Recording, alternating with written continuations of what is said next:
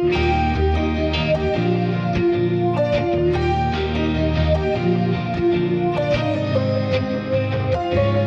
morning mga friendship! It's another breakfast ride for JLofied and Bobby Android.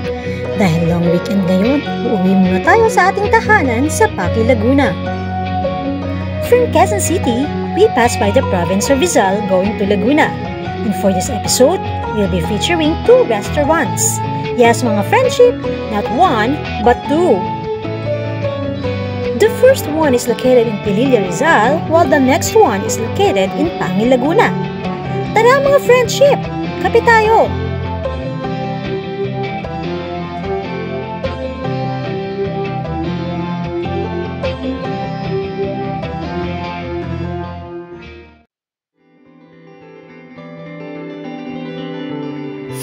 Kilometers away from our Quezon City residence is Barandilya restaurant located in Barandilya, Rizal. Na-feature ko na rin ito sa ating vlog before. Pero it's during lunchtime and pre-pandemic pa when we visited. But this time, nag-stop over naman kami dito for breakfast. As usual, tayo na naman ang nagbukas ng restaurant. Mas feel talaga namin kami ang first customer ng isang establishment kaya lagi kaming maaga. Why? Unang-una, we can get a nice video nang wala pang tao. And secondly, umiiwas talaga kami sa crowd because of the situation we are in right now.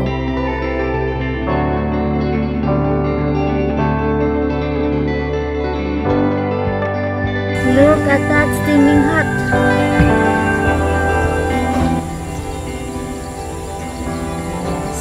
Breakfast ride in search for a cup of coffee and long silog.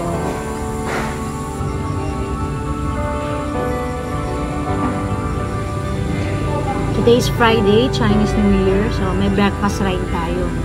In search for a cup of coffee and long silog.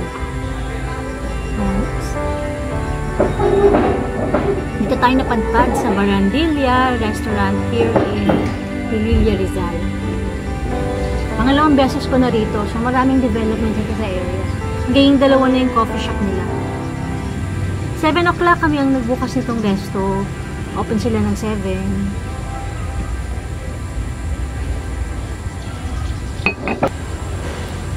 There's a Kalabaw. Mamaya, tapa na siya. Malagalan yung tapa. Kalabaw.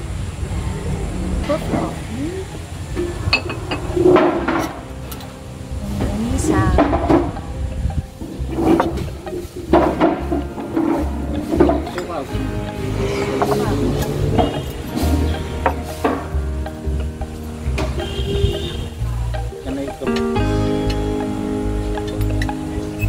Salita kami ng itlog. Ilang puti. Ilang pula.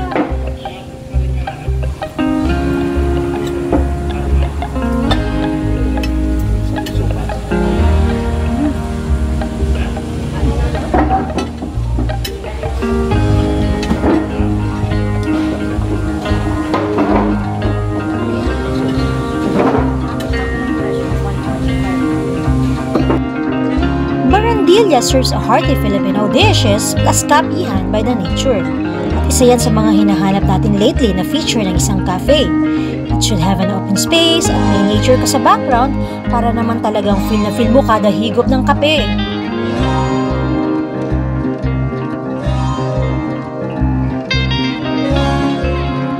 Motor tourism has been our way of helping the economy. Pero syempre, there should be a good balance between economy and our health.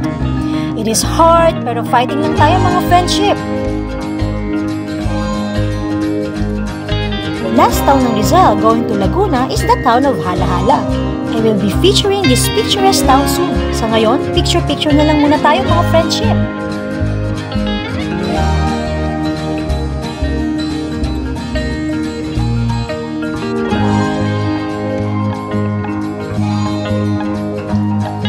Abangan sa next episode, we will feature naman ang isang bagong-bagong restaurant sa Laguna na nabighani tayo dahil sa farm kitchen concept nito.